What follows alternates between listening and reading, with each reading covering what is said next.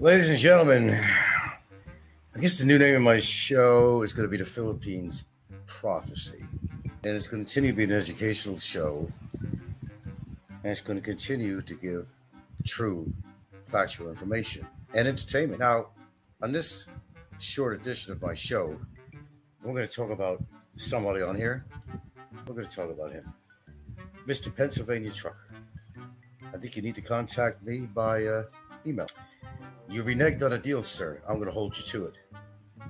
50,000 pesos is what you promised me, and 50,000 pesos is what you're going to give me. Mr. Karma's going to be heavy as heavy cream. The prophet says that you're going to crash your truck. It's karma that will do it, not me physically.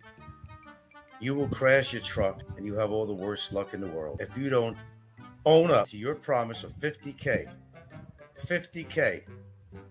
I'm going to hold you to it till the day I die. It's going to be a Barry situation. And I'm going to do whatever I fucking need to do to right your wrong. You owe me 50K. It's only $1,000 American. That's not a lot of money. You're the one that made the promise. You're the one that needs to keep it. If you think I'm going to lay off you on this, bud, you're wrong. Careful driving, my friend. Careful driving. The prophecy has spoken. It is written. It is done.